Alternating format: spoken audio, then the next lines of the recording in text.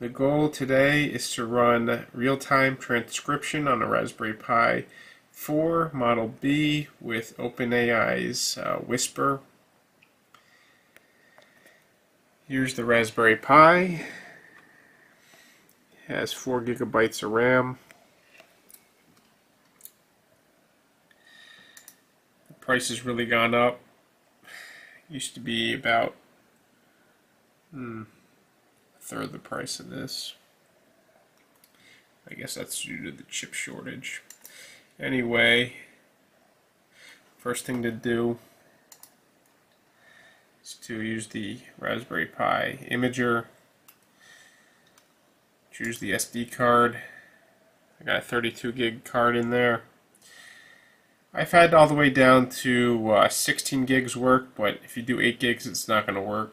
You need at least 16. Choose your operating system. I find it easy to use this full 64-bit. And then write. This usually takes like 10 minutes. I'm using this cheap USB microphone plugged into the Pi.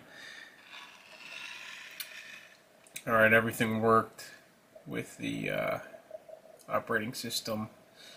And I'm going to this web page here. Opened up the terminal. I'm going to copy and paste this into here to do the install.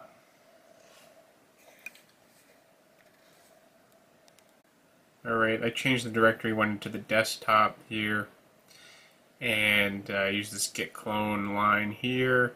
The install was real quick, and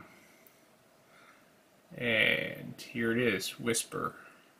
Next, what you gotta do, run this sudo apt install command. Otherwise, if you try to do the make stream, you're gonna get this error here. So you install this libsd. That takes a minute to install, and then try to make the stream. Alright, now copy and paste this line to the terminal. This will download the tiny model from huggingface.co. If you want to use other models, there's I think like 4 or 5 other models available if you want to use those instead. But for Raspberry Pi, you should probably try the tiny model. Next, you want to use this line, this make-j stream, all the way to the end here, this ending in 512.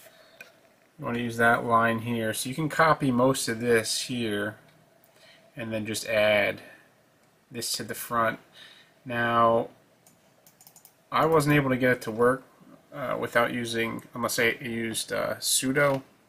So I was having some file permission errors or folder permission errors or user permission errors, so I just used the sudo to get this to work.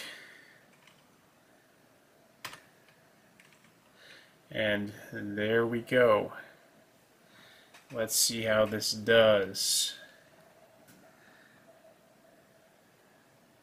It's working. Alright, I got my other computer open. I'm going to see how it does with this transcription. Let's give it a second here.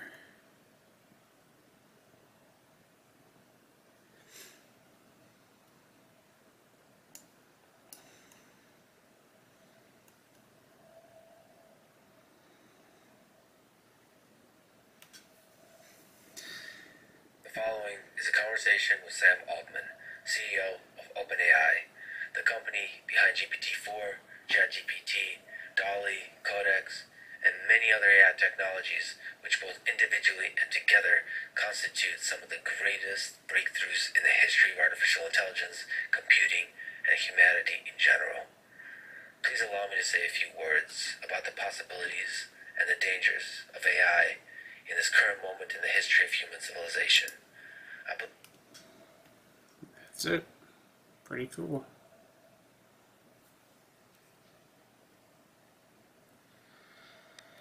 This is some pretty incredible software coming out of OpenAI. I gotta admit, not only is it running on the Raspberry Pi, I mean this is on device, so you don't need an internet connection or anything. It doesn't use an API. It's all on the Pi. The model, the machine learning model, is on the Pi. Raspberry Pi. That's pretty crazy if you think about it.